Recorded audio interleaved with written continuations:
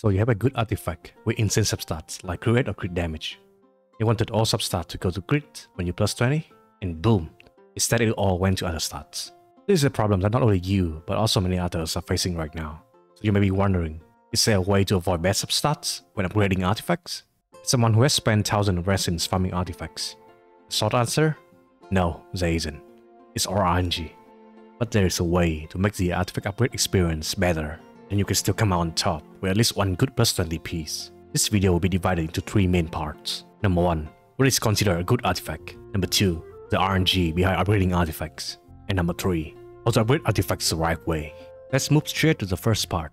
A good artifact in the endgame is going to have good artifact main stats and substats. Although it depends on the character's kit, generally, the most important stats are crit rate and crit damage. Then the secondary stats like attack percentage, energy charge, with a mastery, defense percentage, and HP percentage. Finally, the stats are considered not good are fast stats like attack, HP, or defense. These fast stats are still okay in early game, or on specific characters like Shenhe, if you already run triple attack percentage for Sans, Goblet, and Circlet. Pro attack is still okay, as it is still good for a kit. Ultimately, you want to have a good artifact piece with crit rate, crit damage, and secondary stats that are useful to your characters. I will leave the link to a character build spreadsheet, where you can see the important artifact main stats and substats of each characters. To further understand this, here are 2 examples.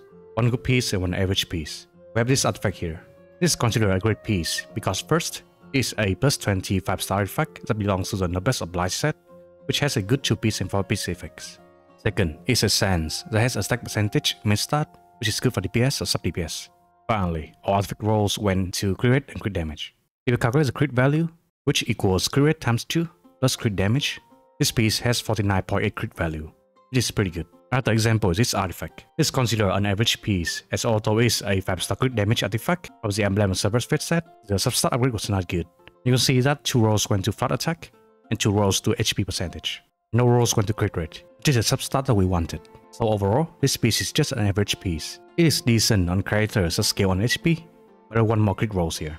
Let's move on to the second part, the RNG behind upgrading artifacts. RNG here means random number generators, where essentially is randomness with no certainty. If you want to have great artifacts, there are at least 7 layers of RNG in total that you need to go through. Number 1, the 5-star onset. Each artifact domain has 2 sets, and you need it to drop the 5-star artifact of the right set. Number 2, the type of artifacts. There are 5 types: flower, feather, sans, goblet, and circlet. If you need a circlet, then there is a 1 out of 5 chance for you to get the right type. Number 3, the main stats. Except for flower and feather, the other 3 pieces main stats are RNG. Number 4, the number of substats. There can be 3 or 4 substats. This is essential as you will get 1 extra upgrade if it has 4 substats. Number 5, the substat itself. As mentioned, it is a piece to have useful stats like crit rate, crit damage, and secondary stats. Number 6, the value of substat. You can check the value in the table here. The link is in the description. For example, for crit rate, the minimum value is 2.72. The maximum value is 3.89. In all cases, you want the value to be as high as possible. Number 7. Finally, the value of substat when you upgrade it. This is the most crucial layer. You need to upgrade to level 4, 8, 12, 16, and 20, and the rolls will need to go to the good stats. If you have an artifact that has 1 good stat like crit damage, if all rolls go to this stat, then this piece is usable. If it all goes to the best substats, then although this artifact has passed the previous layers, you still want to replace this piece. I have seen numerous cases from other people, and I have personally experienced it myself, that they have passed the first 6 layers of RNG, but as a final layer, the upgrade was terrible, it all went to bad substats, and they had to throw away what was seemingly a perfect piece. Let's go to the third and the most important part, how to upgrade artifacts the right way. I have farmed and upgraded thousands of artifacts, and I have seen other experienced players who upgrade artifacts. Some of them have even come up with their own ways of what you would usually call a formula to have good rolls. I will leave the links to their channels in the description. I recommend checking them out so you can develop your own strategy for this. As for me, there are 3 things I have done, I'm still doing by upgrading artifacts. They are batch, assess, and moy. I call this the BAM method. Let's analyze them one by one. First, batch. It means that you need to have a decent number of artifacts before upgrading. You can do this by farming artifact domains for a few days straight, 4 condensed resin every day, and each run gives you 2 5-star artifacts, and each day you will have 8 5-star artifacts. A good starting point is to have around 30 to 40 5-star artifacts before you move to the next steps. This will help you be more relaxed, as you will not worry about each artifact every time you finish the domain, and can save you some time too. Second, assess. This is why you check each artifact to see which artifact is usable, and has a good potential to upgrade to plus 20. A potential artifact is the one that has good stats as I mentioned, If you have a piece that, for example, has 3 substats, and one of them is crit rate or crit damage, then it's still a decent piece. Then it still has a chance to have one more crit substat when you upgrade to +4. For the bad artifacts, what you can do is use them as the upgrading materials, or you can trade them with artifact strong box to see if you can get any good artifacts. Third, moi. This is pronounced as moi in Vietnamese. But to simplify this, let's say this as moi, similar to koi fish. I couldn't find a similar single word in English, but basically, what this means is that you will upgrade other artifacts first to test the water, then finally upgrade your main artifact. In Genshin Impact, although there's RNG, as in the start has a 1/4 chance for the artifact roll to go into, but usually there is a pattern that the substat roll distribution will go to every stat. For example, if you have potential artifacts at +0, upgrade them one by one to +4. For the first one, if the new substat is a bad one, then you mark this as 1 bad. Then for the second one, you upgrade to +4 again. If it's still a bad substat, then you can mark this as 2 bad. This counter will not change even on the next day in roll time. After you feel that you have enough bad rolls, it's time for the main artifacts. Try to upgrade them either to +4 or use another existing +20. To upgrade them straight away to +18 or +20 if you get the 2x. There are 2 scenarios here. If the substat roll is good, then you can repeat step 1 and upgrade to the next stat change level, like +8, +12, +16 or +20. If the substat roll is not good, then depending on your tolerance, you can either continue, or stop and move on to the other good artifact and repeat. Remember to mark the number of bad and good rolls. Always keep in mind that if you have a series of bad rolls, then potentially the next following rolls will all be good. That's it for the BAM method. Here's an example. First, badge. You need to go to an artifact domain to farm artifacts, and it was pretty lucky to have 4 5-star artifacts in one run. Now we will do the assess. As you can see, the artifacts are quite decent, as I have 1 Shimina Wall Attack Sands, 2 Emblem Artifact Goblet that can be used for Raiden Shogun, 1 Potential Flower that has 4 substats with crit rate and crit damage. Then I will do the moi. I will test other artifact first, before upgrading the flower which is got, and the goal is for all rolls to go to crit rate. And the roll was terrible here, as you can see. All rolls went to flat attack and defense. But this means that the following rolls could all be good. So let's use that ER sender with the flower.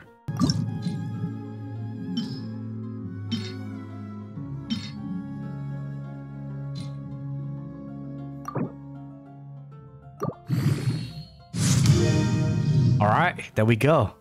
As you can see, all rolls went to crits.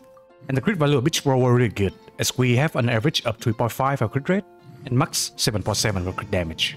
And finally, for +20, you can either upgrade other artifacts to get bad rolls, then go back to this one. But I felt confident, so I decided to upgrade +20 straight away here.